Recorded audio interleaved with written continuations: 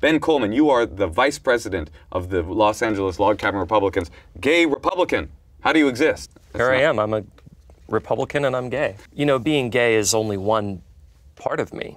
Log Cabin Republicans exist actually to bring the Republican Party closer on the gay issues and kind of, you know, change hearts and minds from within. The Republicans have come a long way.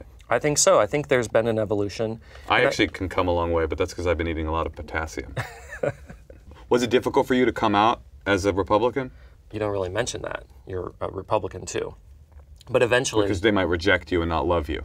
Well... Might say, that's unnatural. They might make fun of you. Yeah. No friend of mine is going to be a Republican. You get out and I don't ever want to see you again. So it must be kind of hot, right? Like you get one of these libtards, you know, and you can just pound it out, you know? You know what I'm saying? Do you feel that the gay rights movement has gone a little too far? I do. Yeah. In which ways? Well, I think that they're... Are the shorts too short? I think that the gay rights movement overall has been pushing people who are not yet ready to, you know, understand what it even is. Mm-hmm. You know, there's a lot of people who just don't understand two men together. They just don't get it.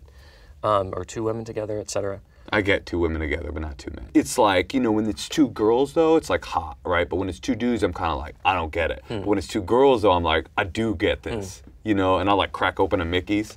Is homophobia okay if it serves the free market? If you walk into a place as a gay person, yeah, and you're like, I want a birthday cake, and someone says, well, I don't serve gay people here.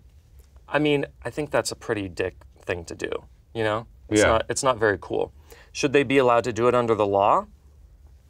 I tend to err on the side of, no, the law shouldn't force them to have to serve anybody they really don't want to serve. And at the same time, why would this gay person want to, you know, get a cake from a nasty person who, you know, hates them just because they're gay? Hey, but if they make a good-ass cake. You're not a believer in climate change being man-made?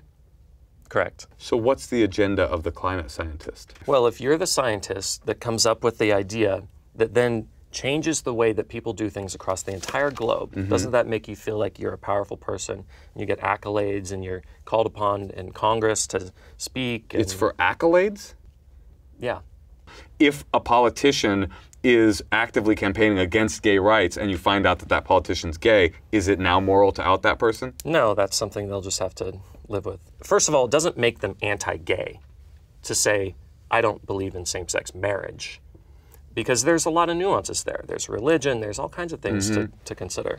It seems to me like the difference between a person saying gay people shouldn't be allowed to get married and interracial couples shouldn't be allowed to get married is negligible. Seems like the same kind of bigotry. Well, it's really not. I mean, saying that marriage, which historically was intended for procreation, so a black man and a white woman can get married and procreate. Two men cannot do that naturally. Two women cannot do that naturally. If that is, in fact, the litmus test, then we ought not to allow barren women to get married. Well, and that's a good point. I think I've just become a conservative. Checkmate. No, checkmate. That's not how it works, because I said it first, so I checkmate you. Yeah, but if I say it last before the SD card runs out? That's a good point, but actually, checkmate.